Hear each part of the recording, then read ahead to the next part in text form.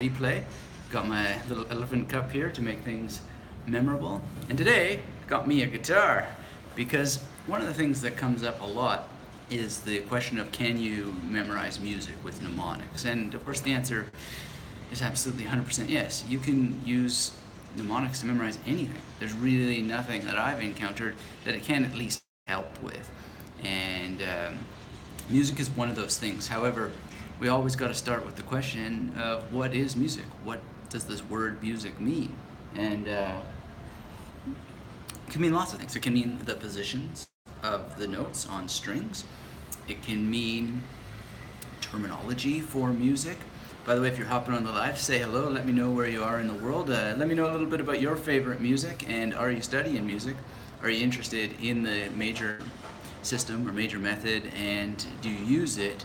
And if not, you're in for a real treat, because this really applies to a lot of things, including chess, actually. So we're going to dive into that, and of course if you have any questions and so forth, you can feel free to pop them into the chat box, hit that thumbs up, and let's talk a little bit about music and mnemonics. I just was playing this morning and I thought, yeah, let's chat about this. So one of the things that we got to consider here is that the major method or the major system is going to be our basis for doing this. And we know that everything is arranged in space, and that everything that is arranged in space can have a numerical coordinate, right? So that's how Google Maps works. That's how it gets you around when you have the Google thing in your hands, you know. And so if you want to be guided around, you got to have numbers, basically. And it's the same thing here. Everything here can be represented by a number. So this is the 7th fret, right? And it's not just the 7th fret, but it's the 7th fret on the A string. And the A string, we could even give a number. Some people would number it the 5th string, some people would number it the 2nd string.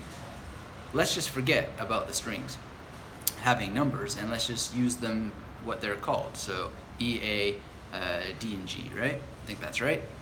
Anyway, we're going to assign them a character then, each one. So Ernie, Al Pacino, Dracula, and Grover. You might not know those characters. I know them. Anybody here know them? If you're just hopping on, say hello. Let me know where you are in the world. Hit that thumbs up. And it's really, really simple. Just to give each string a character, right? So that's what I have. I'm only naming the first 4, not only to save a little bit of time, but also because I play bass. So I have 5 strings on my favorite bass, and that's a B string, which is lower above here. Martin says hello from Argentina. Hello, Martin. Great to see you. Thanks for chiming in. Love to hear from you guys and interact a little bit. That's what's so cool about this medium, is that we can be live and interact. So let's use it that way. Martin's playing the guitar, so the timing is great. Awesome. Yeah, so I don't know if you know the major method. Let me know. The idea is that you associate numbers with sounds, with consonants. I always say sounds, but actually it's consonants. But really what you're going for is that once you have the consonants in place, you put them together and then you can make words. And it's really powerful for doing things that are position-based, where you have numbers. Oh, Julie's here. Thank you for your emails and for saying hello. Always good to see you. And thanks for being here and saying hello. Let me know if you play music. Oh, Emerson's Coffee, Bike, and Rum Shop is here. All right, good timing. Paul's here from Canada. I'd love to see all the regulars. They're really great, and new faces as well when they're new. So thanks for saying hello. And let me know about what music you play. And some of what I'm going to say, well, it applies to just about every instrument, really, because every instrument has some sort of spatial thing. So flutes have keys, saxophones have keys, trumpets have keys. The trombone, when I played trombone, we had numbers, you know, it's like the first, before we learned the notes, first position, second position, I think it was 7 in all, if I remember correctly. And that was years ago. Julie says, just started ukulele this week. All right, awesome. So this is going to help you, actually. And when you know the major method, you can then associate very easily to space, that numbered space, let's call it. So just quickly, for those who don't know the major method, it's a way of memorizing numbers and creating images that lets you do it. And the beauty of this is that every single part of a guitar is numbers. If you got an 88 key piano, well, every single key on that piano can be represented by a number. It doesn't. I'm sure that there are instruments where this wouldn't apply, but I'm not sure what they are. Certainly, I believe in the sitar tradition. There's a much more numerical naming convention association between string and fret, and the name. Not entirely sure about that, but I think so. And in any case, so 0 classically is associated with an S or a Z or a soft C. Now, on previous videos, I've talked about how you could help yourself remember that. It's one of those rare instances where I say, look, yes, you can think about snakes eating their tails, which gives you this 0 shape, and it's a snake, right? So S, and also the snake can be snoring while it does that, so you get the Z association.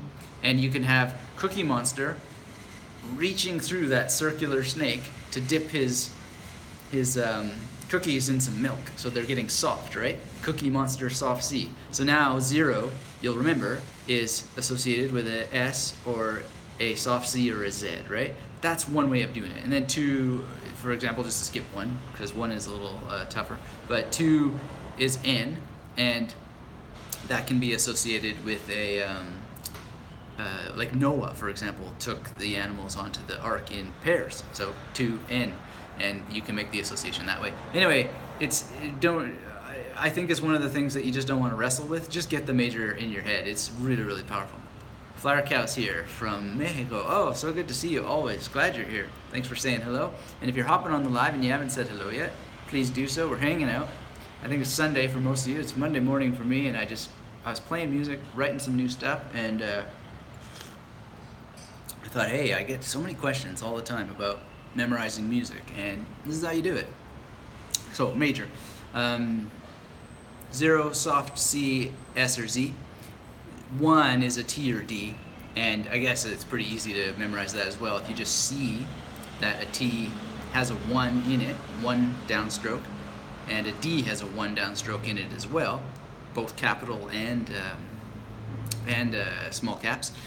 N also, well, we talked about N just now, but it also has 2 downstrokes, which is also a way to help remember that N is associated with 2. 3 is an M, usually. I mean, you can make up your own. You don't have to accept these ones, but they're super convenient because they're there and they work. Some people have argued that actually these were chosen because of certain relationships between the brain and the shape of the mouth and so forth. I never really quite followed that argument, but interesting anyway. And oh, Natural Flow's here. Guten Tag. It's good to see you. Schön, dass du hier bist. Vielen Dank, dass du Hallo gesagt hast. I gotta really take every chance I get to practice German because it's starting to de-skill for me. So thanks for being here and thanks for saying hello. Hit thumbs up. Let me know if you're hopping on this. 3 is M. M, you can see a mustache on its side, or McDonald's has sort of 3 lines in the M, etc. 4 is an R. That's a little bit of a trickier one, but maybe you know 4 people named Richard. I don't know. 4 is almost like an R going backwards. 5 is easy as L. When you hold your hand out like that, looks like an L, and you got 5 fingers. 6, CH, SH, J sound, soft G sound. Natural Flow says, Danke, ich freue mich zufällig gesehen zu haben, dass du online bist. Wunderbar. Vielen Dank. So, for those of you who don't know German, he's just saying he's happy to have to chance upon seeing me online. Very good. So glad you're here. Yeah, so 6 has lots of options, right? Soft G, CH, SH, J, that kind of stuff. And some other people use different things. Then 7 is K. I just go for hard K. Just K it. 8 is an F or a B sound, and 9 is a B or a P. So we've covered already now that we've got a number of strings, what really helps is if you have a 0, 0 to 99. And what that means is that taking this major that we've just talked about, major system or major method, I prefer to call it a major method actually, but it's bad for keywords on the internet because most people are searching for major system. But it's not really a system. And the reason why it's not a system is because it's you ultimately will decide upon what you use, which consonants you use, and so every person has to create it as their own system. And so really it's a method. You're using the method of association to create a major system.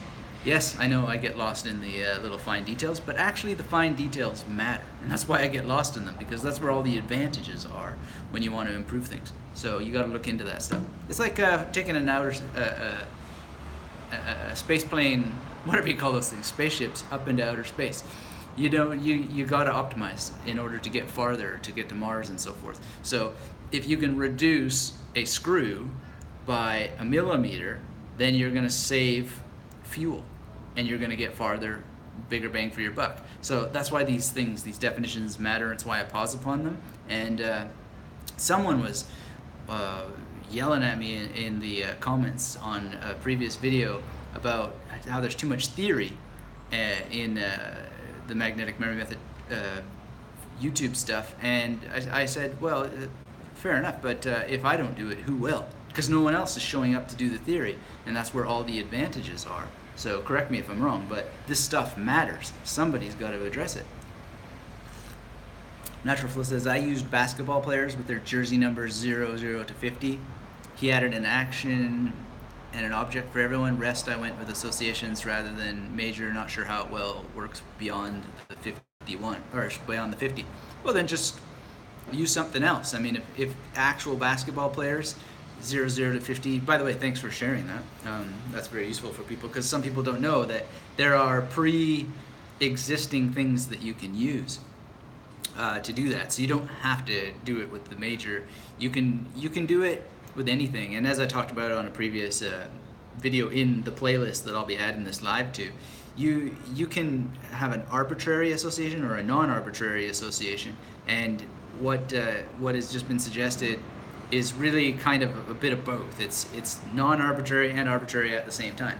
But the major is got an arbitrary aspect to it, but it's ultimately non-arbitrary, because whenever you select for 0, 0, for example, I have Thomas Zaz, and it's arbitrary that 0 is S or soft C or Z, but it's not arbitrary that I chose Zaz, because I'm relying upon that principle in the method, right?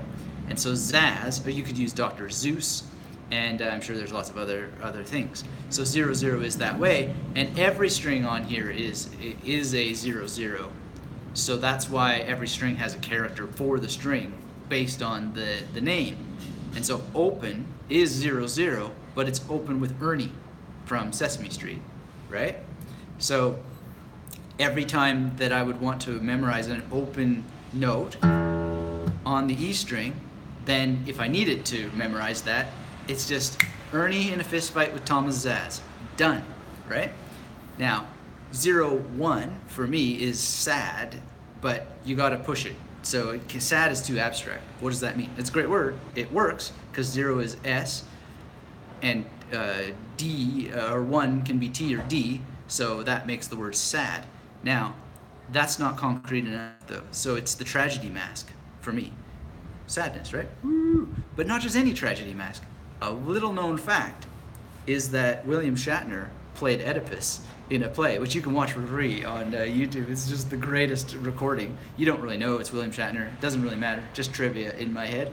But in any case, it's that tragedy mask when after Oedipus pokes out his eyes, and that's what I see. And so it's very, very specific. And that's 0, 1, right? On the E string. So whatever's going to happen there, if I have to memorize this, which sometimes happens. Now, Ernie has concluded his fist fight with Thomas Zaz, and so now he's gonna get in a fight with William Shatner wearing his tragedy mask. Now, let's say we need to remember that we're going to F sharp, and we want to remember that it's sharp, not G flat, for example. Well, the forward movement can involve a knife. And anytime that we need a flat, or we need to know that it's a flat, then we can have a hammer. So in essence, every single fret has the potential to be something. So if we go down to the G string here, and now we're on the 7th fret, so we're going to call that 0-7. We know that G is the Grover character from Sesame Street. And now for me, this is, all of these 7s are Oliver Sacks. And so all that has to happen is Grover has to do something with Oliver Sacks. Now here is D, right? And so that is Dracula on that string. So now it's Oliver Sacks doing something with Dracula. And then over here, right, we have F again. But this F is not this F. This has a different spatial position. So this F is Derek Sivers, S-I-V, because it's on the 8th fret. And it's, anyway, 0-8, right? Because we need 2 numbers in order to make the word using the major method, so it's got to be 0-8. That's why it's Sivers, Derek Sivers. So, and then if you needed help memorizing that, it's just a simple thing of Grover with Oliver Sacks, and then Dracula with Oliver Sacks. Sorry, Grover with Oliver Sacks, Dracula with Oliver Sacks, and then Derek Sivers, right? With Al Pacino in this case, because this is the A string. For you, it could be Albert Einstein, or it could be all kinds of people, right? And if you string that all together and you're struggling with music, then I don't know if I'm going to be able to do this. The whole purpose here is not to perform music or anything like that. But if you do this and if you're struggling to remember something like, then you can just simply see little pictures like that, and you'll remember where those are supposed to be. And you can go from there.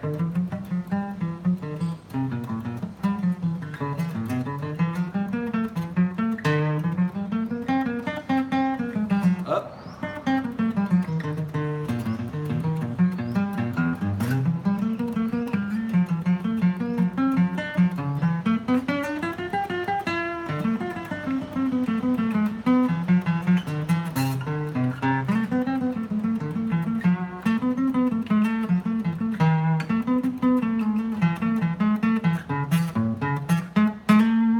When I memorized that, I didn't do that for every single phrase.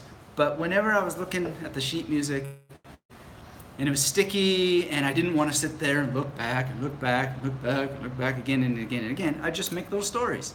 And then you have it in your mind and you can get it into muscle memory like that. And it's beautiful because there's nothing worse than looking back at things and then going and then making a mistake and so forth.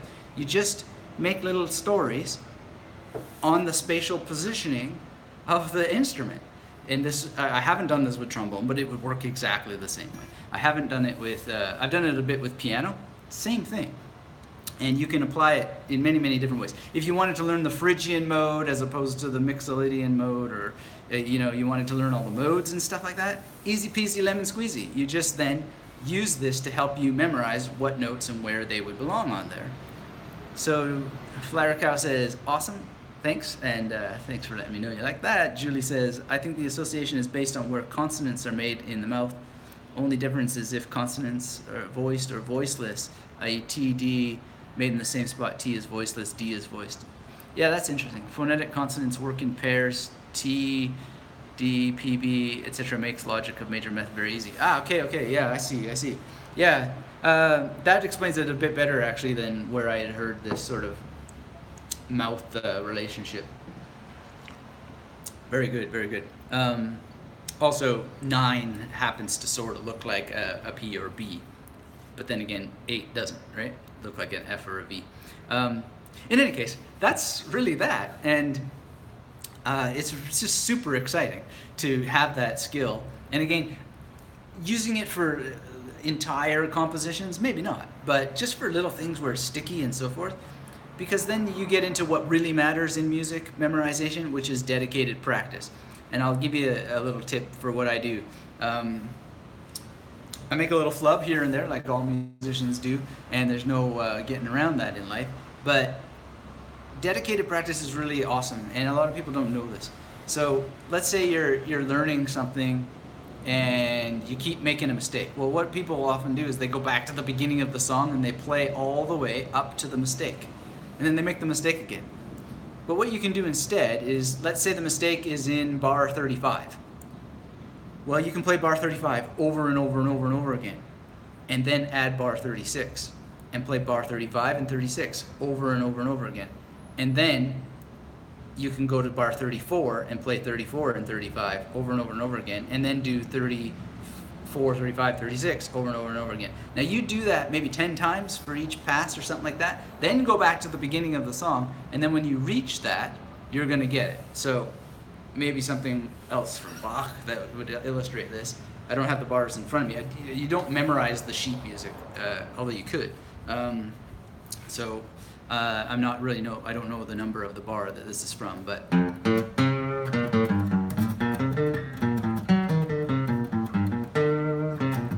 something like that. So like say I'm screwing up something like that, right? So then instead of going back to, I might just go up.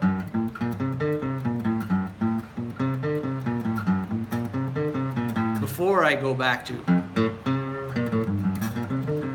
see what I mean? And just nail that sort of thing and get that. Then either go forward and then go forward and then back and then forward. Anyway, go like this. Natural Flow says, interleaved learning for music. Just got that new connection as an idea. Thank you. Yeah, it's interleaving. We in music world, we call it dedicated practice. Now, there's a language learning connection to that as well. So what did I learn in Chinese recently? Yoshen Ma Bu Yi Yang. So when I have problems with this, then what I need to do is, and my pronunciation is still not great, but instead of like going always to the beginning, Yoshen Ma, then I could actually just go, it's like I'm stuck on Bu Yi Yang, so I can just go Bu Yi Yang, or even Yi Yang, and really get that in there, right? And then go back. And so you can do it inside of phrases. Maybe that's not the best example, but you can certainly do it in language learning as well, and then get your muscle memory working a lot better. So that's that. And I guess the other thing that it doesn't have to be these Bach sort of things that I was doing. It could also be just chords, right?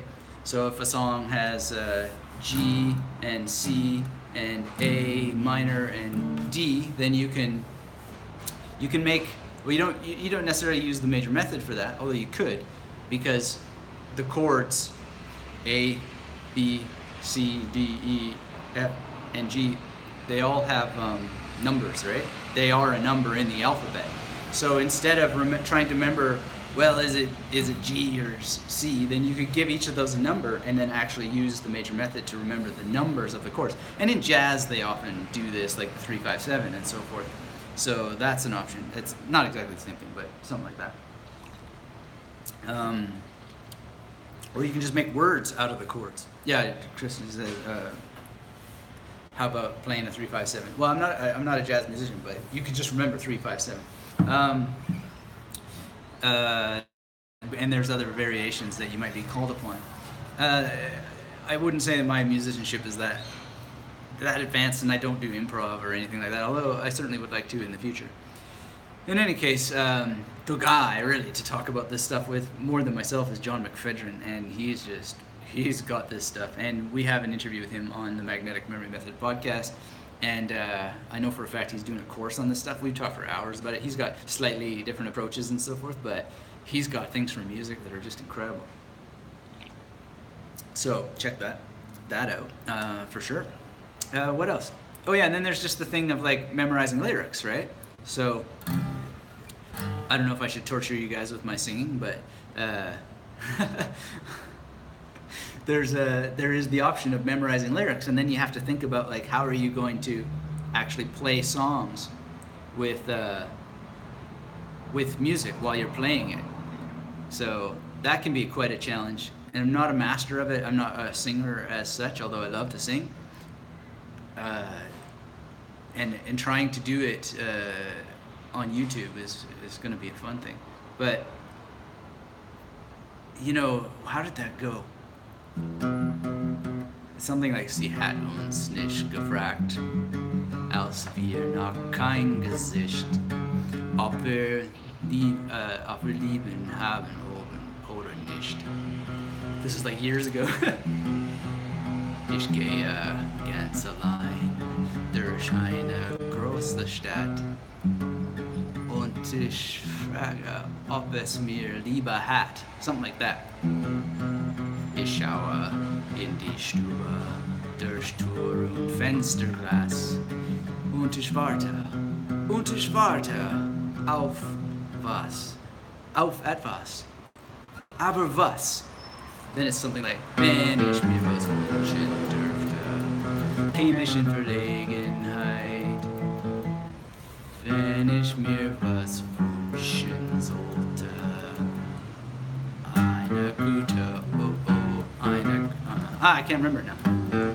Eine gute,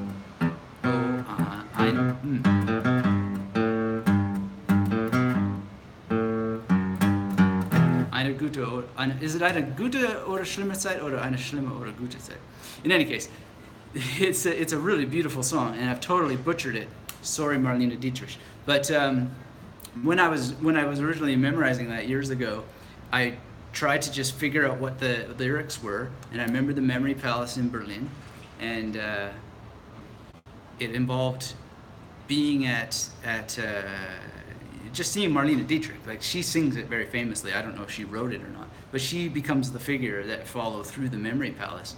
And then I couldn't really figure out the notes, so I just sort of made up the notes that sounded right for me, and then just figuring it out and starting to play it and going through the lyrics and just working it out. And then when you hit a sticky spot, like I haven't played this for years, but I still have this sticky spot that I had back then. And so what I would need to do is dedicated practice of just figuring out this.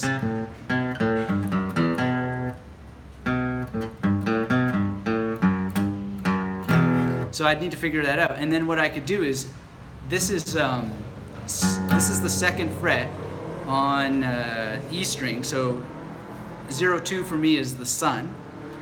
And so I would see Ernie with the sun. And now, how are you going to do this when you're singing lyrics and you're seeing pictures in your head or visualizing and trying to land on this fret, you know? So basically the answer is to actually figure out the playing before you try to vocalize over it.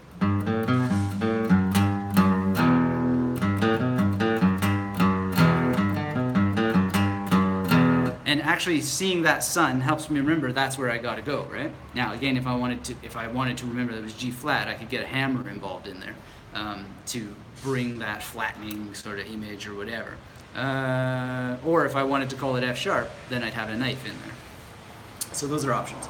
In any case, that's basically how it works. Sorry if my singing was brutal and as it should be. We can't have every talent in the world, right? Go HH. So yeah, I like to think about these things and to work on them, and it's just amazing. So one of these days I'm gonna get back into studying Bach and revisit this because it's super useful, super powerful. And the only HH Hansestadt Hamburg. Yeah, the only thing is that you actually have to sit down and do it. You have to know the major, and then you have to think, okay, this is the 8th fret of the G string, what am I gonna come up with there? How's the best way to do that? Here's the little secret. Don't do it with the instrument in your hands.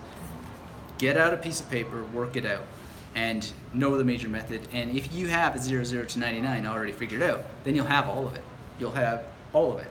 You just then need figures for the strings. So, Nashville, my jazz piano teacher made me write down all the modes for each song, which went like 1, 6, 2, 5, 1, and all those others. Yeah, there's a reason why teachers tell you to write stuff. All those students who don't do it. well, poor them. But the reason why we're told to write things down, it's processing through a different channel. And if you don't want to do it, no problem, but you don't get the results, or you don't get the same depth of results, you don't get them as quickly. But no guitar teacher, or well, bass teacher I should say, has ever recommended to me not to write stuff down.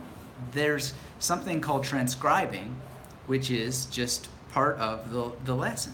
You go and you like I mentioned it, I couldn't quite figure out the notes for the Marlene Dietrich song that I was just singing. I couldn't figure it out, so I just made up my own. But normally I press myself to do it, and it really behooves one to actually sit down and write it out. And one of the things that you discover in there is you see associations from a different angle that you didn't see otherwise from just reading music and so forth.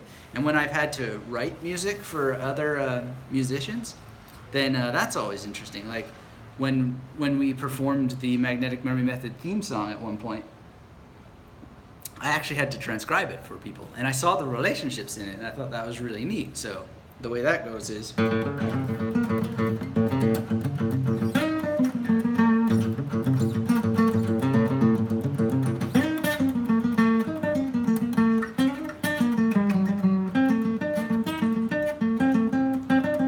been a long time since I played it, but it's got some more complicated parts, like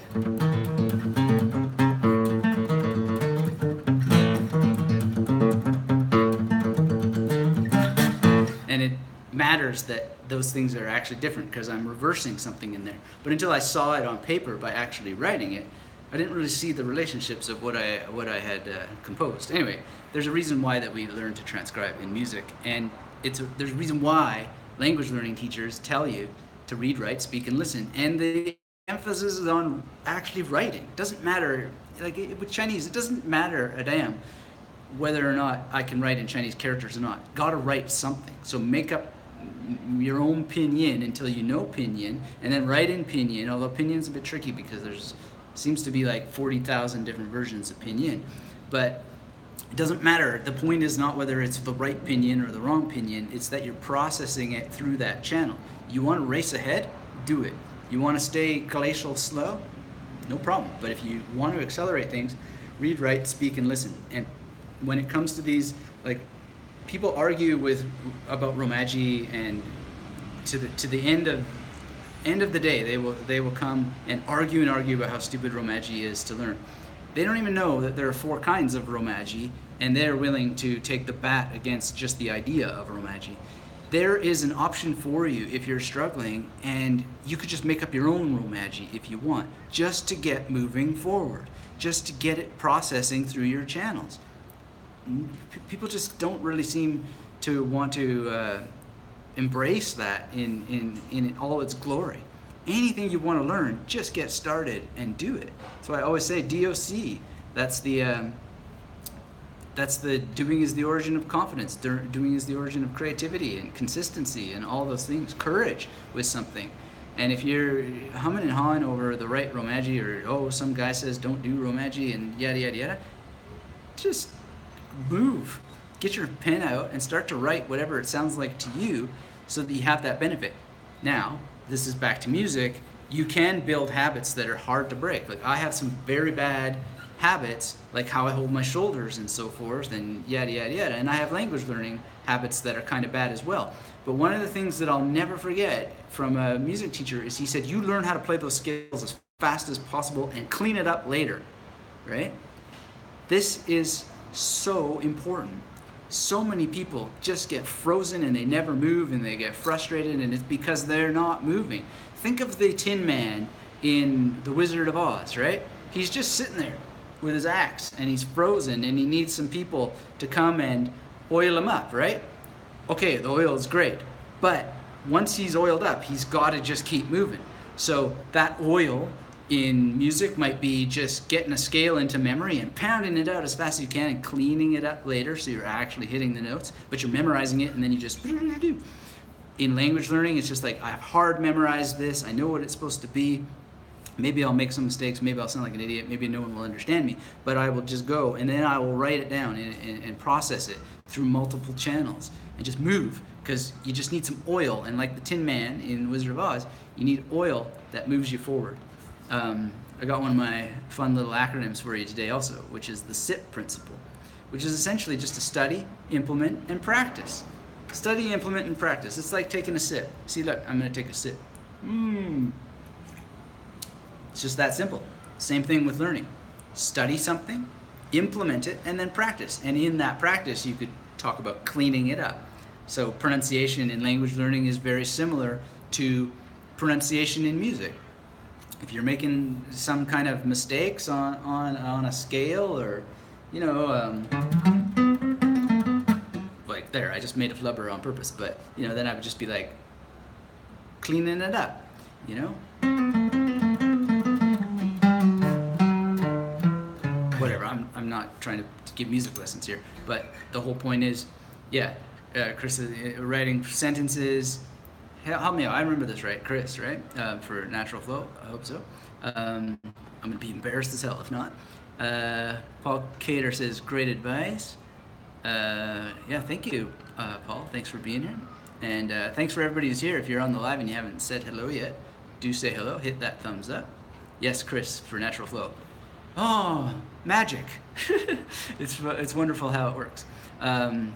So, in Vera Birken, this is from Chris, Natural Flow again. In Vera Birkenbill's book, Stroh im Kopf, she teaches a made-up language by just writing in that language. After 3 minutes, I was able to write all the letters of the made-up alphabet glyphs. Now, that's interesting. I have to check that book out. Well, in the German tradition, Ebbinghaus, of course, he made the very famous experiments with memorizing nonsense syllables and demonstrated that it's almost easier to memorize nonsense than it is things with meaning. And I always wonder about that. Is it really easier to memorize nonsense than things that have meaning? Or is it that people say, oh, this has meaning, and then they make it psychologically harder to memorize, right? I never quite really understood why that nonsense syllables should be so easy to memorize, any easier than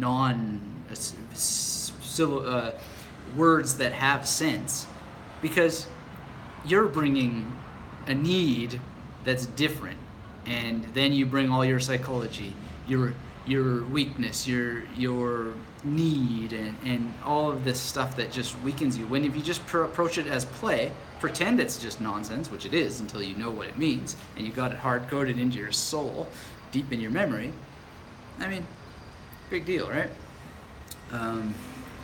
So, in any case, it's just super simple. Simpler than a lot of people make it. So, we take a sip. Study, implement, practice. Study, implement, practice, and clean it up. Clean up what you practice. And you'll just get better and better. You'll have constant forward movement and improvement that will never end. And it's really, really powerful that way. So, yeah. And then if you make up music, like one of the perennial problems is you make something up and you're like, what the hell was that? Because I was playing something this morning that sounded kind of good, and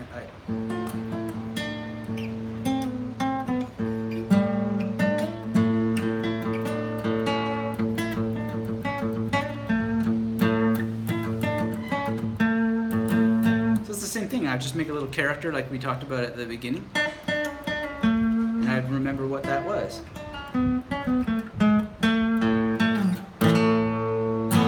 So it's pretty simple. You can remember what it is that you were working on. Though I'll tell you, to be fair, we've seen this pretty recently, actually. Not that recently anymore, but still pretty recently. You can always just use your smartphone to record the phrases as well that you come up with. So Kirk Hammett in Metallica apparently had a whole bunch of riffs for the most recent Metallica album, which they never had any of his music on it because he lost all the recordings.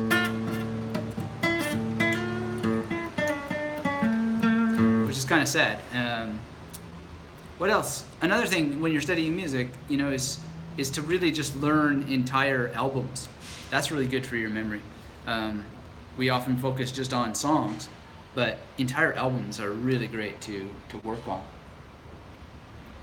and even just a focus on a musician or a discography.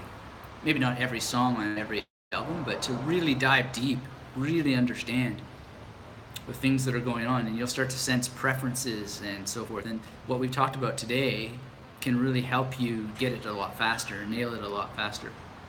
And it's just something that's wonderful. So my experience with that is with the Bach cello concertos, and I just learned so much. And then because I internalized it so much, I started to actually write music based out of what I had internalized from there. So there's a thing that I made up. I'm not sure I can play it anymore because it's been a long time. But it's all entirely based on Bach. Just choosing the notes and playing it. So it was something like.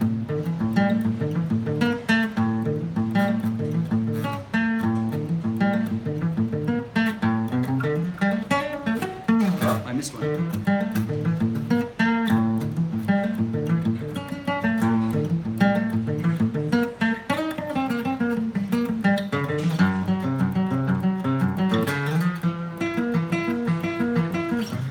Whatever, right? It doesn't matter. But it goes on like that. And all those notes, I didn't have to choose any notes. I was composing, but I was just thinking about what could I do to rearrange the notes from Bach that I internalized that never would have got internalized if I hadn't had a special tool for helping me internalize them.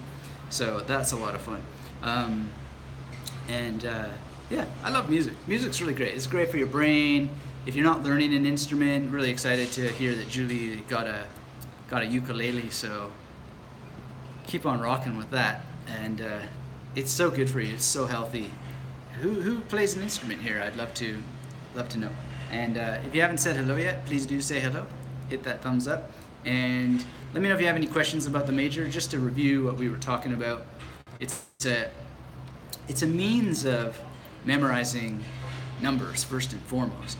And because every space can be represented by numbers, then you can use the major method to memorize that space. So your cell phone, for example, has a map in it and is doing that because the places represented on that map are numerically represented at in coordinates, right? Same thing on the guitar. Everything here is a coordinate, and so this is the 7th fret on the E string, for example, and then there'll be a 14th fret on the E string, and actually, this is another thing I didn't mention, but the fret, at least on this instrument, everything is mirrored after here. So whatever's here is also on the 13th fret. And that means that every single mnemonic character that you've made from here then can just repeat itself. Although I don't do it that way, you can do that. So you would just mentally represent it again over here. But I prefer to use major method and actually have another thing. So here's the Hoover Dam, for example. So Ernie would be doing something on the Hoover Dam. So here he's getting a 10, here he's on the Hoover Dam. Is that right? No, here he's with the toad. Here he's getting a 10, right, because that's 12. Here he's with the Hoover Dam. It's been a while since I played around with this, but it's just beautiful. One of these days I'm going to write it all up as a book. You think you'd be interested in that? Let me know in the comments if you'd like to see this as a book or a full formal video course. We'd have to start from the foundations. I really wouldn't do it for piano because I don't play piano often enough. I do. We have one here, but I'd be interested in making this a formal course for the masterclass, but only if people are interested, of course. So Natural Flow, Chris says he's been doing piano since 1990, and you used the numbers to remember the song faster while you were still in the early learning phase of the song. Okay, cool. So in other words, what you're saying is, if you have your 88 hammers in front of you, I don't know if you use that term in Germany or not, but in Canada we often call it 88 hammers for a full, proper piano. You are learning a song, and then you would, rather than sit there and be like, okay, this phrase, let's say, is AGD or something like that, you would actually just use the numbers. Oh, you're asking me, am I using the numbers? Yeah, if I was going to sit down and do the piano, like I was teaching April the other day, Axel F, or what is it called? Axel, whatever. The theme song from Beverly Hills Cop. Is it Foley and F? For whatever reason, I never memorized the name of the song, but I know how to play it. Do do do do do do do do do do do do do do do do do boom boom. Axel F. Okay, so I was okay. I always feel on the spot with my memory. I was talking about this with Tanzil Ali the other day. I interviewed him on the podcast. So if you don't know Tanzil Ali, he's a multiple-time Australian memory champ. Really, really great guy. We just get into some very interesting topics. I know you're gonna love. If you're not subscribed to the Magnetic Memory Method podcast and you're not getting emails and stuff, go to magneticmemorymethod.com/YT and check it on over there. Anyway, yeah, when I was explaining the theme song for Beverly Hills Cop to April, I just talked to her in numbers because it's faster and easier, and she doesn't know all the notes in English. She knows them in Chinese, but it's faster and easier that way. So let's see here. Martin says he's played guitar for 20 years by ear, recently violin and a little piano, and he says a music book from you would be really useful. Great, well, thank you for letting me know, Martin. And in the meantime, I do recommend the interview with John McVedron on the Magnetic Memory Method podcast. It's about heavy metal, and it's about German and music. And it's sort of early days in these conversations we were having about how to nail this. And he ran with it. He went a lot deeper than I have done so far. But he's really fascinating to listen to, and we've got an extended conversation about it and how it ties into German and so forth. Just because music is a language, right? It's not really that different than learning a language, learning music. So Chris asks, with the major system, do you also have actions and objects for every number? No, I don't do that. And I talked about this on a recent video. Actually, the one where there was something of a complaint about too much theory. But the reason that I don't do that is because I'd rather be more flexible, and it's just I see the point for competition, but I don't see the point for everyday use of being that rigid. And one of the problems is because if you use the SIP principle, study, implement, and practice, then that study and implementation phase can take too long when the major is something that's going to evolve over time anyway. So get started and get rolling.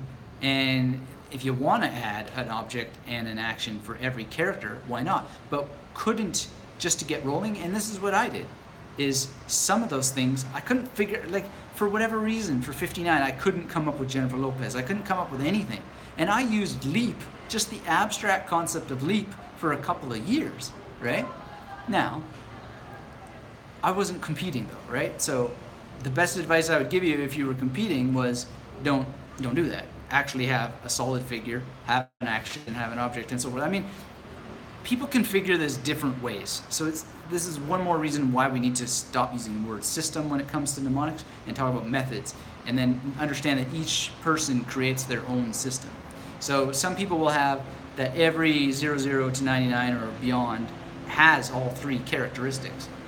Other people will have that their 00 is a person, then their 01 is an action, and then their 02 is an object. Like, I mean, there's just variations upon variations upon variations. You've got to think, what's my outcome? What do I want from this, right? And at the end of the day, if you just want to be able to remember numbers, then just have a person, action, or an object for each one, just to get yourself rolling, and then refine over time.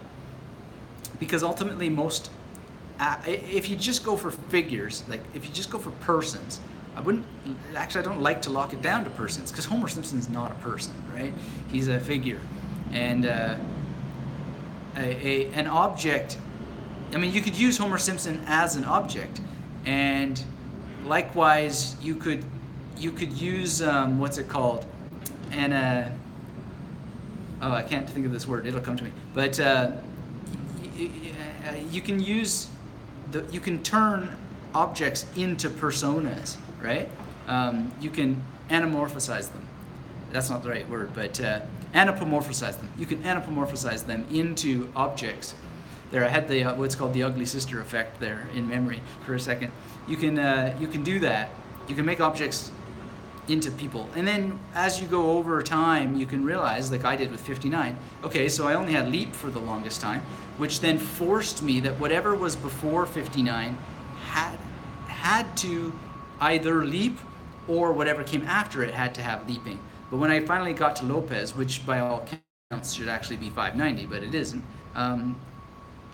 it just was much better. But I make sure, so that I don't get it confused with 590, that Lopez is always leaping, or as much as possible to keep it consistent and coherent. And I know when we talk about these things that if you don't know the major and so forth, this can sound like total madness, but just get into it, learn it. It's a lot of fun, and it keeps your mind sharp, and it's really, really helpful. So Chris says, I just taught a 60-year-old the 52 cards for images using movies. Each card is a specific scene, actor, action, and object. It seemed very natural to him. He said, that's amazing, that's great. And thank you for teaching older people. I usually am really excited when people are teaching younger people, but older people count too. There's no age at which this can't start to accumulate value for people. I think any age you can start picking it up at some level.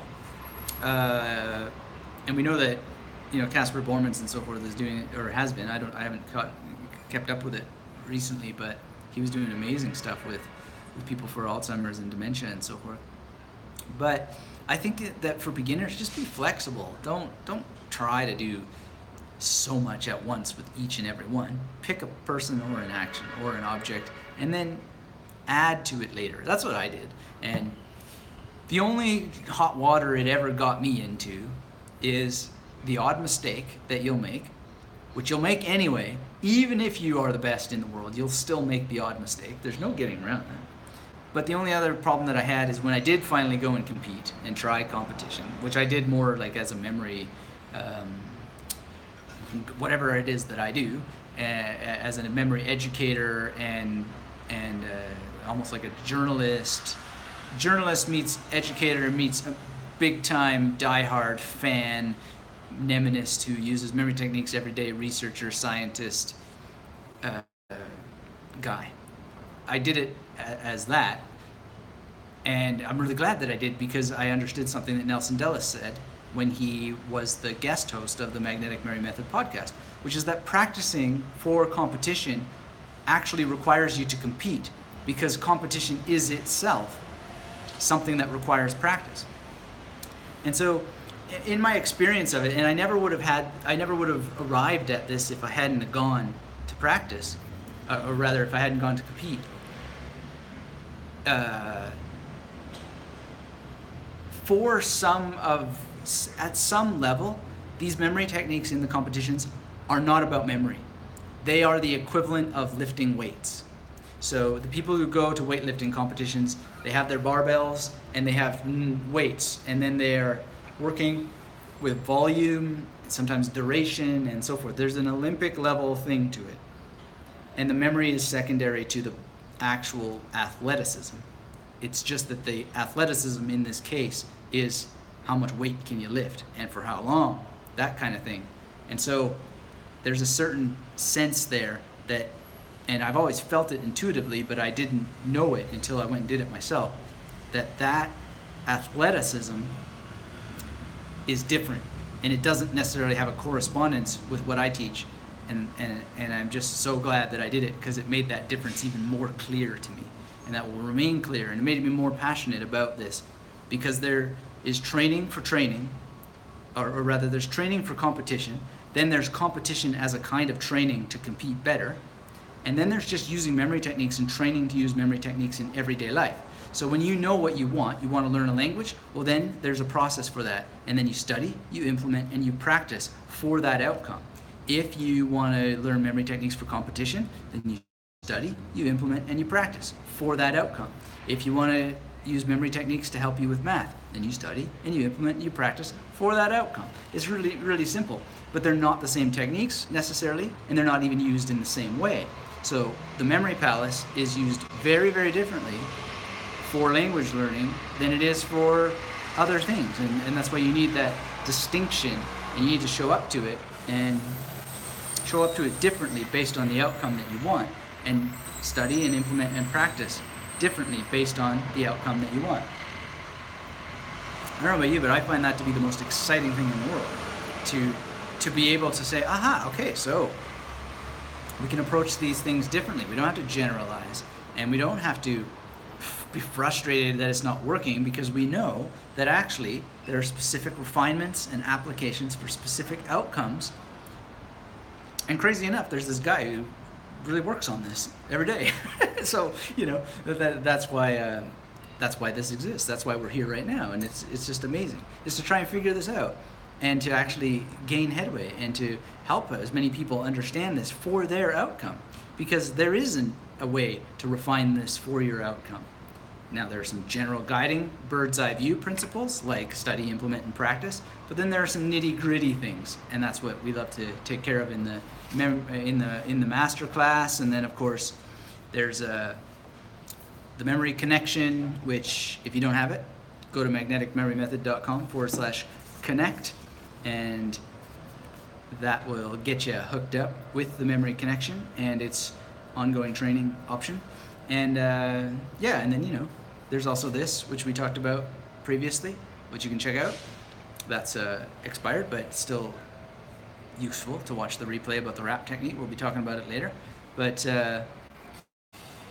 definitely, there's so much to be done, and so much that you can do by being specific, by narrowing it, by being theoretical. And, you know, I tried to have a live stream about theory. We're going to have one later at some point in the future. And I'm going to make a course around this little special formula, because it dawned on me so much when that person basically criticized, well, you should have 13 million subscribers, but only if you put, basically he said, only if you have animations on the screen, and so forth. Is that ever going to happen? And I just thought, yeah, but I don't agree that those animations are really helping. Like, I see all the competitors who do all this stuff and whiz-bang things, and they got millions of views and yada, yada, yada. But I don't see, I don't really see the outcome of that, because there's actually some untruths and problems that are being created by not being true to what these techniques really are, and really diving in and refining them, and understanding that each person needs to craft their own path. Each person needs to basically sip at it, study, implement, and practice. And when you generalize it too much, you do a disservice to people. Or better said, I'm very honored and grateful and pleased, and just to have the position in the world where I'm the guy who does this. So I've thought about it. Yeah, okay, I could go and hire animators to show all this stuff. But the problem is that would be a lie to mnemonics, because mnemonics are not visual. They have visuality as part of them, but it's just one of at least 6 different aspects. And we need to open the door for as many people as possible. And you could argue, okay, yeah, go and hire animators and yada yada, and you'll open doors for gazillions and so forth. But I don't know. I'm not sure I'm willing to stretch so many things. Somebody told me it's the Scorsese principle. Scorsese makes one movie for the world, and he makes one movie for himself. And in other words, you would do something to create the budget. You would do something against your principles to create the budget to create what you wanted. I think you got to find a sweet spot and actually create something that is true to whatever it is that you think should be there. Because we already got a Scorsese, or we've already got a Steve Jobs, and we've already got this, that, and the other thing. And the best thing you can do to find satisfaction in life is to be you, right? So the advice that I could have 13 million subscribers on this channel, well, that's really, you're never going to force that to happen with all kinds of pyrotechnics and whiz-bang things. You're going to have it happen through the truth more than anything, or at least it's going to be meaningful through the truth. I have a lot of really successful entrepreneurial friends who have millions of dollars, and they have millions of fans, and they're just empty. They're unhappy. And they're unhappy because that just doesn't mean anything, because they're not telling the truth, right? So always tell the truth. Isn't that what Jordan Peterson says? And by the way, thank you everybody who asked me about Jordan Peterson. I am now finally in the self-authoring program, and I am going to talk about it. It has a lot of things that I expected that it would have, because I've gone through psychoanalysis myself. I've gone through a lot of these things. One of the reasons that I am able to enjoy what I enjoy is because I've gone through those things before. But it's really excellent, and I will be talking about it. But tell the truth. Tell the truth about your memory, and tell the truth to everybody about it, about everything. Because there is meaning to be had in life that you will not have. No matter how successful you get, you will never get that real fulfillment if you're not true to what it is that you want and how you want it. And it's just that simple. So Flyer Cow says, hey, is there any chance of having a live stream on how to approach the learning of a programming language using memory techniques? Well, there's a chance of doing it, but the problem is that I'm not studying a programming language, and every time someone emails me about it, I say, great, what's the language you're trying to learn? Tell me what it is in that you need to memorize. And then they don't really tell me. They don't participate in it. So if someone wants to actually teach me a programming language, or even better, help me do some stuff that I could do in Python or whatever the language is, and teach it to me, I will gladly talk about programming languages and memory till the end of the day, until the end of the week, until the end of all time. But nobody is really willing to take that call to adventure and show up and say, okay, you want to be my student in Python or whatever, and I'll be your mentor, then you be my memory mentor, and we'll do something cool together, we'll create a course about it together, or however that's going to go. No, people just come with a handout, their handout, and say, teach me about programming language. That's not how it works. That's not the truth of this. The truth is if there are real true memory demands for programming, which I'm not convinced that there are, because there's a lot of fill in the blanks stuff, and there's guides that you refer to and so forth. So until someone can say, these are the memory demands, this is what needs to be memorized, here's where the struggle is, and someone wants to really show up to help do the work of it, then I can't really do anything about programming language, because it would not be true, and it ultimately wouldn't help people. Because everything that you need is already in the masterclass, right? Because it teaches you how to understand mnemonics. It teaches you how to understand these things, and it teaches you how to create your own systems. That's the work that I do. And when you're on the path and you understand this stuff, then we can help refine your practice. And there's options, if you want it, for greater contact, so to speak. I do have some private coaching clients. I actually try to discourage it as much as possible, but some people persist, and so we make it possible.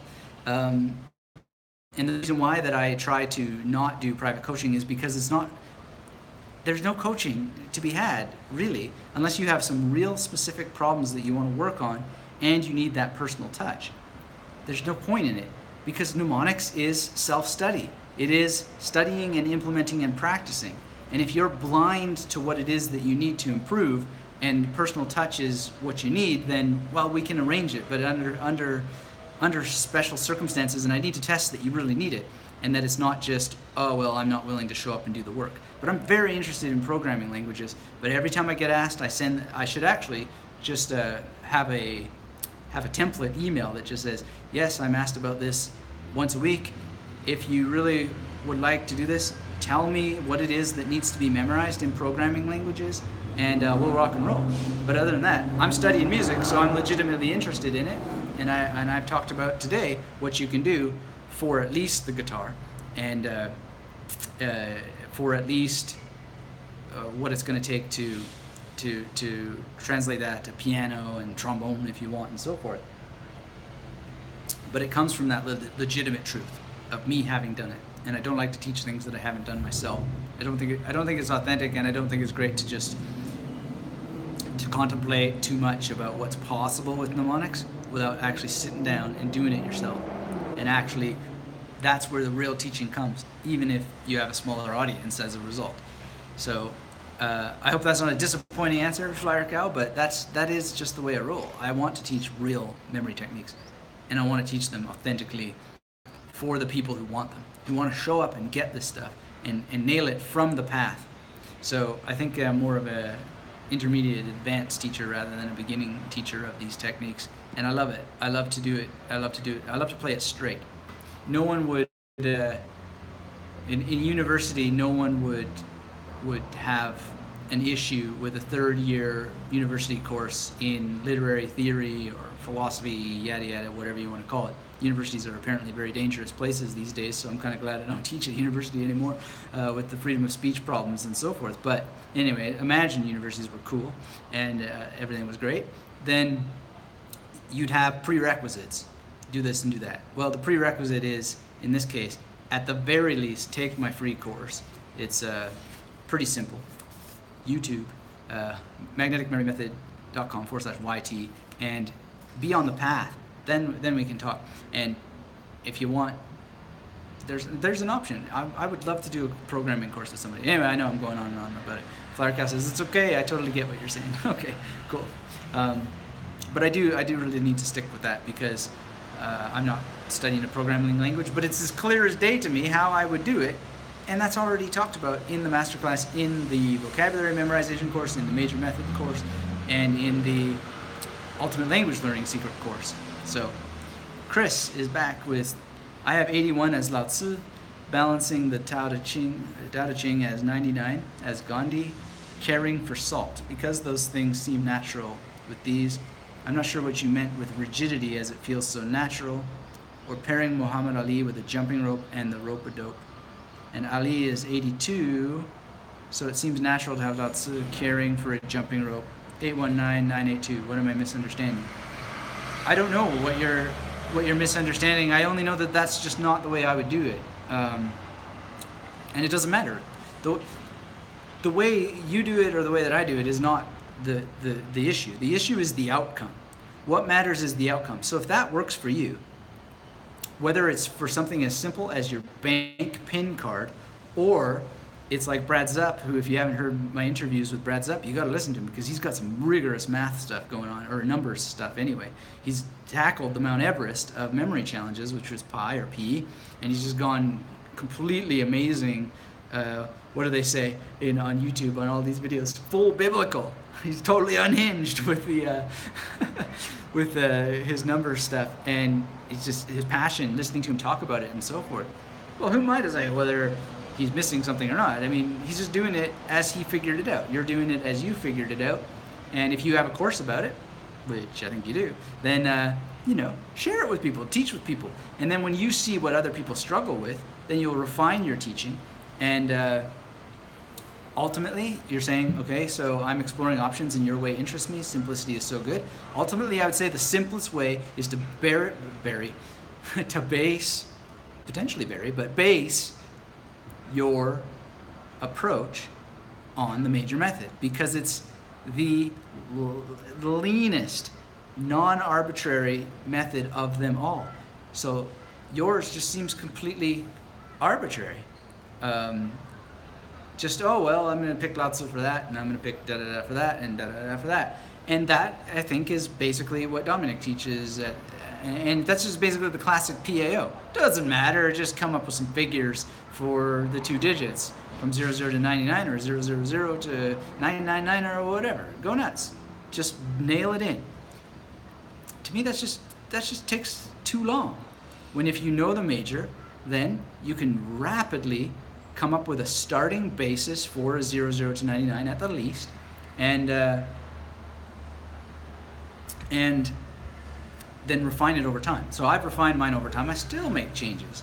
What was the last change that I made? It's not coming to mind at the moment, but there was one, and it was just like, why didn't I think of that before? I'd have to go through them all. Well, why don't we go through the cards so we don't do all 00 to 99? But so I won't say what the numbers are. You see if you can guess. Ace of spades is a toad. 2 of spades is a tin can, a specific tin can, and it's a specific toad, by the way. I won't get into all the specifics. The 3 of spades is the Hoover Dam. The 4 of spades is the Michelin Man. Why? Because he's a tire. He's a collection of tires. 5 is a tail, but not just any tail. It's the tail of a specific dog, which actually happens to be the dog that's the 5 of clubs. And can that get confusing? Never. It never does. It actually helps, because there are some duplicities throughout, and they're actually very powerful. So where are we at? 6 is a dish, but not just any dish, a specific dish. 7 is a tack, not just any tack, but specific tacks, and it can be tacks or it can be a single tack depending on its use.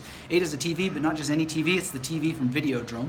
9 is tape, and it's a tapeworm from Euphoria Emporium, which is a show that was in Kamloops anyway. I'm your tapeworm. Anyway, whatever. And 10 is a nose, not just any nose, but the nose on Michelangelo's David. 11 is now we're at Jack of Spades. Sorry, I'm mixing with the numbers because Jack of Spades is 21, which is a nut, but not just any nut. It's Jack Nicholson in One Flew Over the Cuckoo's Nest / The Shining. Then we have a nun for the Queen of Spades, and then we have Wyndham Lewis for the King of Spades, which is a miscall because he wrote a journal called The Enemy, and so 23 Enemy, not a clean one. That one I might change at some point. Or sorry, no, that's not 20. Yeah, that's 20. Yeah. Now, Ace of Diamonds is sort of like it's the guy from Mad Magazine, but he's dressed as a maid. And then we have the man for 2 of diamonds, but it's not just any man. It's the man in black, Johnny Cash. And then we have a mime, but not just any mime. It's a mime also from that show Euphoria Emporium. Then we have a mayor, which is not just any mayor, but it's the Nightmare from Piers Anthony's Xanth series, and also sometimes fuses with Johnny Cash because of the Tennessee Mayor song. Where are we? 5 of Diamonds is, I sometimes can't even remember his name, but anyways, the mailman from Mr. Rogers' Neighborhood, Mr. McFeely, I think. Then 6 is Match, in the hand of a character from MASH. 7 is Mac the Knife, but not just any Mac the Knife. It's that guy from the old McDonald's commercials with the moon head who played Mac the Knife.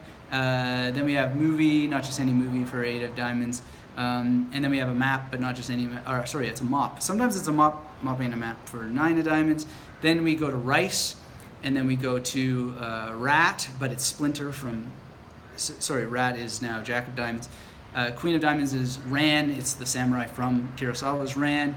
And then we have Ram, which can be either a Dodge Ram truck, or it can be related to the sports team. Anyway, you see, it goes on like this. Oh, this is the one I strengthened. Right. So Ace of Clubs, I used to just have a lad, like a boy, just the figure of a boy. And then I turned it to Alan Ladd, and I'm not really that familiar with that particular celebrity. So then I figured out Alan Ladd with a latte. Then it was much more powerful. Then we have a lion, but not just any lion, of course, Aslan from Lion, Witch, and Wardrobe. Then we have a lamb, but not just any lamb. Then we have, this is a tricky one. I used to use lyre as a guitar, but then I got Jim Carrey involved, lyre, right? Then we have, I mentioned the dog for 5 of Spades, which is also 5 of Clubs, which is Lily. Then we have Leash, which is the leash that Lily was dragged around upon. Then we have Lock, like it's sometimes Locks, sometimes it's John Locke.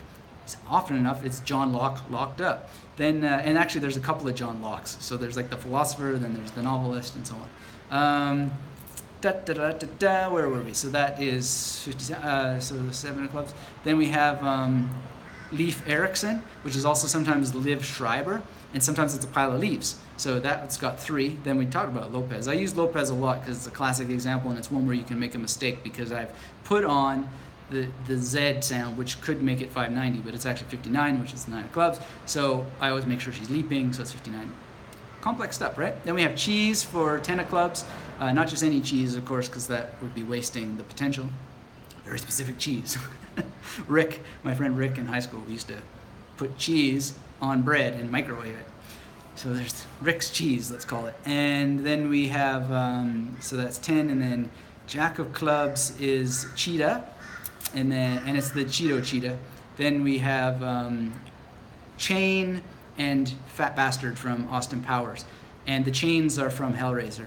And then we have, that's Queen of Clubs. And then for King of Clubs, we have Jim Carrey. And Jim Carrey is in a gym to distinguish him from the liar Jim Carrey. Now, just to complete it, since we started, Ace of Hearts is the fat lady. It's not over till the fat lady sings. Then we have Fan, which is De Niro from the movie The Fan, and sometimes an actual fan. Then we have the cast of Fame shooting foam, usually. Then we have Fire, and it used to just be this abstract concept of fire, but then for 4 of Hearts it turned into Chuck Norris from Missing in Action 2 shooting from a flamethrower. Now that's super powerful because then that flame can hit lots of cards before and after and up and down in all kinds of directions, and it's really cool. Then we have Foil, which is another one that I really need to work on and really improve. And so what I did is I changed it to a Fool with a foil. And then that fool is John Hurt, who died not too long ago, who played, and Chris, you'll know this word in German, he played the Narr, the fool, in King Lear. So that works out real nice because he's the fool. Then we have fish, not just any fish, I won't get into which fish it is. Then we have fake for Seven of Hearts, which is actually Orson Welles, who was in a great documentary called F is for Fake. And then we have fife, which is a flute for eight of hearts. Then we have viper, which is 9 of hearts. And then we have a bus for 10 of hearts. We have a boat for jack of hearts. We have a bone, and it's the bone from, what's that movie called? 2001 Space Odyssey, you know, with the apes there. And then finally, to top it all off, we have a bomb, but not just any bomb. We have Hitchcock's bomb.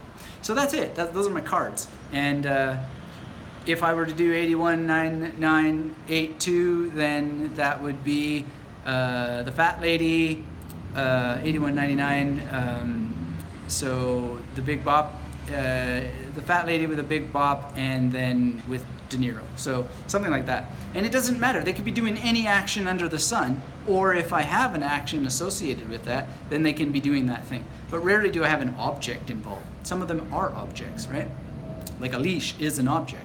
So does it need a person? I can't think of one. If I was going to push it to a person, I might think of Alicia, someone named Alicia, for example. So I think it's just a waste of time to force yourself to have a person, action, object for every single one, unless you want to, and develop it over time. But if you just get enough to roll, like I did, bang, away we go. So Chris says, thank you, and you're welcome. I'm glad. I've always wanted to actually recite all the images for the cards, but it's really interesting too, right? Because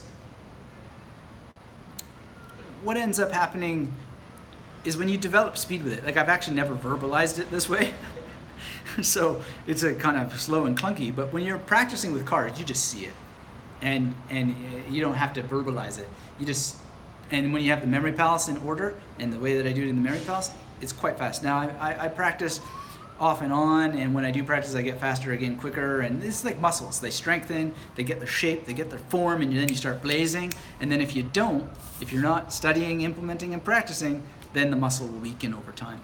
So you just gotta expect that. It's just like anything. So I mostly focus on using these things for memory techniques, but the beauty is that my numbers are strong enough that when I hear numbers and I encode these things, I can normally just grab it. So, for example, I don't have my chat on the screen, but I remember the fat lady with the big bopper with De Niro. So now I can tell that number that was on the screen, which should be 819982, right? So let me look.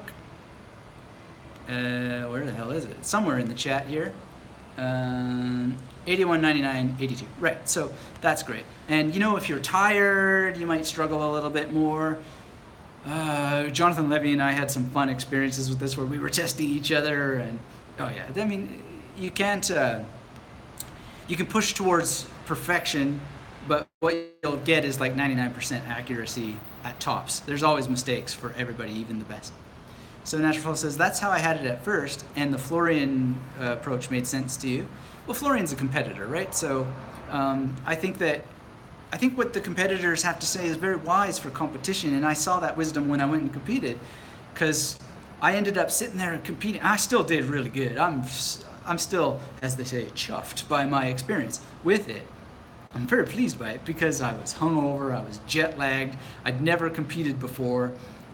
I actually wasn't expecting to compete. I didn't really understand how that particular competition was played out, so I was totally off guard in every possible way, and yet I still did really, really well. But I understood right in that moment that you train to compete and you need different techniques. What I do is different. My thing is everyday life, making sure it stays forever. What they do is just to win, and then you can forget it all. It doesn't need to last. Now, some of them, of course, would have strategies for making it last if they wanted, but if you're going to go compete and memorize a bunch of cards or numbers or vocabulary or whatever, why would you want it to last? It's just mental noise. So I don't train for mental noise. I train for long-term things where I can learn new Chinese from my wife and just memorize it and be done with it, hear it once or twice, and then just work on pronunciation, getting better, putting it into practice. that's what I care about. I think it's what most people care about, and that's what I focus on. That's the work we do here. And I appreciate everyone who's here to be a part of it. Hit that thumbs up if you haven't already. If you haven't said hello, then please do. Chris says, you were talking about remembering the cards that have fallen in the game already last week. Will you also remember the cards with action sequence many playing cycles later? Yeah, I'm thinking of doing a course on this, and I know you do poker. We should talk about that actually, because I think we could do a course on poker. I just need you to teach me poker. I'm not a gambling man. I did do some card counting at one point. I'm a magician, right? And one of the things that I knew immediately when I got into Magic and I started to get fairly good at it,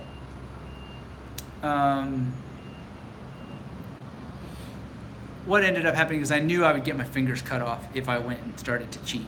And I don't think that I necessarily would cheat, but it's just, my dad always taught me, he just said, whatever you do, do not gamble. It's the stupidest thing you can do in the world.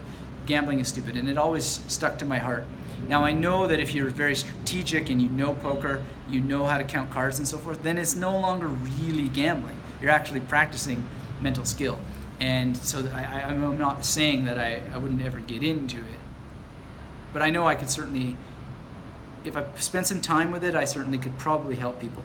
But we should talk about it and think about a course that we could do, because there's probably one that would be a lot more helpful for people. Because some of the books that I've read on memory techniques for poker, they probably help real hardcore people who already understand memory techniques refine their practice, but I've never seen anything that's entry level that would help people. And I know I'm not necessarily the entry level person either, but with someone like yourself, then maybe we could collaborate on something that would work and help a lot of people get into that entry level.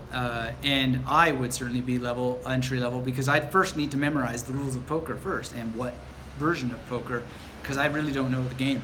I don't quite understand it. I don't understand the river and all that stuff, but I'm deeply fascinated by it, and I've read some books about it, and I have done some time with card counting, and of course there's just things that I do when I perform magic that can't be done if you can't memorize a deck of cards, and it's like next level stuff for magic. And the only debt is that you have to know you have to know how to memorize cards, and you have to be relaxed enough that when you make mistakes, they don't look like mistakes. That's the trick, right? And there's a lot in stuff in Magic that's just bluffing. You're not even doing special moves or anything like that. You're just bluffing. Sometimes you do things that you want people to think that they catch you, and then when they're off guard, then you do the special move, but actually there's no special move. Anyway, Magic is a fascinating thing. If you're not a magician, get into it, because it's really great for your brain.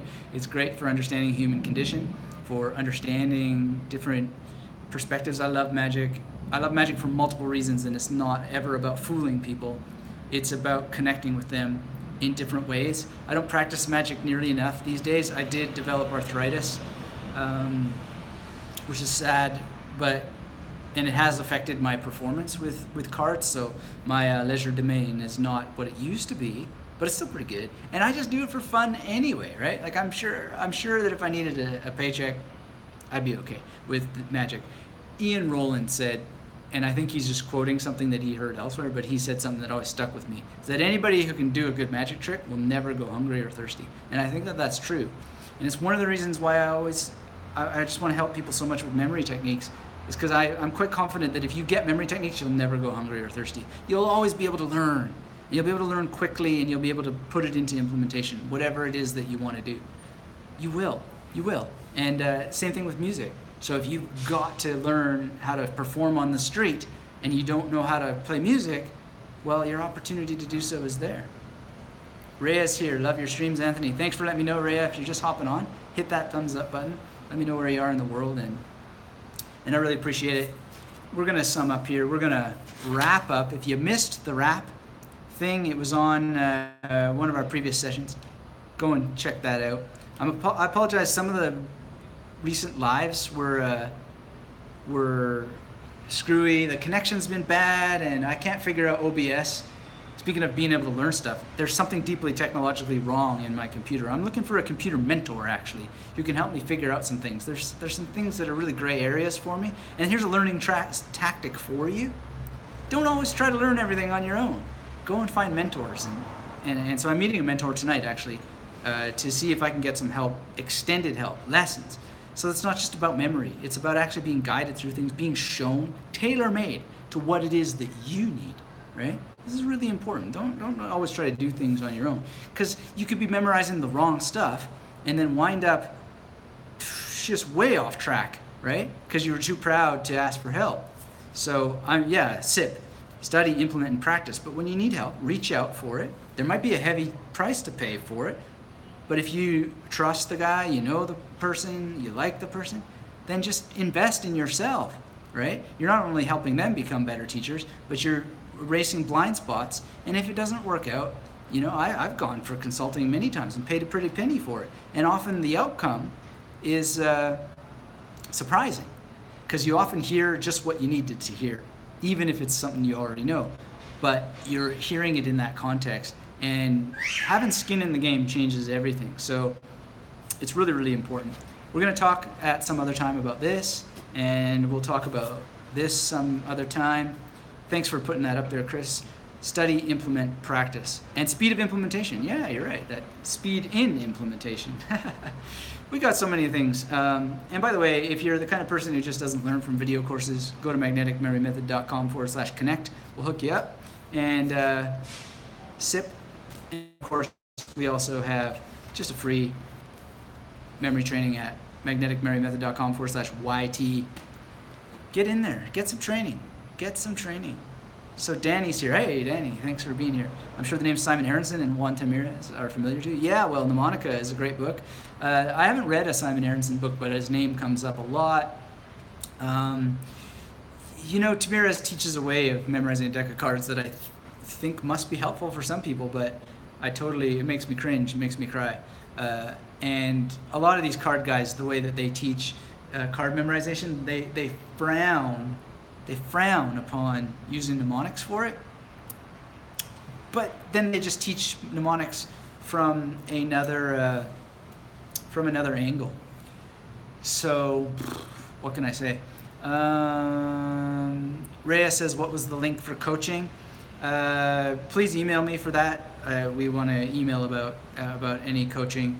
I haven't given a link for coaching on the stream, and I probably never will. If you really want, I wouldn't call it coaching though. Let's call it, what it's called is a strategy session, because coaching is like, you can do it, guys. Yeah, of course you can. You just gotta want to. But I'm walking you through specific problems, and the assumption is that you're on the path and you just aren't seeing something. You need your perspective opened, or you need to hear the right thing in order to get over a hump and so forth. So I'm not going to teach the I'm not going to teach the magnetic memory method on a coaching session. It's not going to work. And I'm not going to rah, and you can do. Of course, I'm going to be encouraging and that is a part of it. But coaching, I think there's really two things when it comes to coaching. Coaching is like the guy asks you questions, or you ask questions, which is not. So that's more like consulting.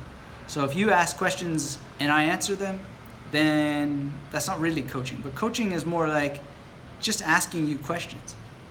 And do you need to be paying somebody to ask you a bunch of questions? I don't know, maybe. But basically, coaching is going to be, so what have you been doing? Okay. And how do you feel about that? And what have you observed about that thing that we talked about? Like, do you need to pay people to ask you those questions? You can ask those questions to yourself, right? But when you need someone to help you see what you're not seeing, then of course you can unlock entire worlds. And there may be some of those questions that are coaching-like. And I'm not trying to talk you out of emailing me for my link to my coaching registration page, or my strategy session registration page, but I'm trying to be really clear so that nobody is disappointed by what happens there. It's about helping you past humps because you're on the journey. because you know the major method, because you know memory palaces, and you're still stuck. That's what we can do. I can't do anything beyond that, because otherwise it's study, implement, and practice. It's just that. It's that. Study, implement, and practice. So if you want some of my personal time beyond what we do here, then let's be clear about what it is that we're going to do there. And you need to be on the path. And I really am suspicious of the whole coaching industry, although I know that I need it. But it's more better. Personal training is better. So when I needed training, I went to a gym instructor who knew what he was doing. He looked like what I wanted to look, and the muscles started to pop. I'm not trying to show off here, but I never used to have anything like that. And maybe that's not all that impressive. It's impressive to me, and it's impressive to my wife. But ultimately, what ended up happening, and he told me this too. He said, regardless of how long you stay with me, my goal is to teach you stuff that you can do on your own, so that you don't need this anymore.